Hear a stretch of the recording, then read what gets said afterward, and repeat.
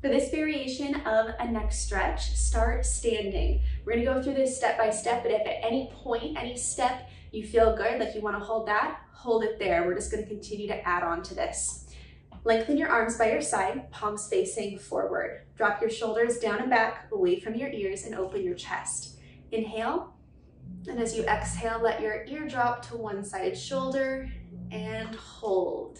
If this feels good, you can hold here and breathe. If you want a little bit more, take your hand up onto your head. So whatever side you've leaned toward, take that side's hand up. Just gently rest it on top of your head for just the slightest amount of extra pressure to lengthen that stretch going through your neck and into your shoulder. If this feels good, hold this. If you want to try for a little bit something different now, drop your chin toward your shoulder and see how that feels. And if you want a little bit more, flip your opposite palm and now take your hand back behind you to your opposite side's butt cheek and hold. So from behind, it'll look like this.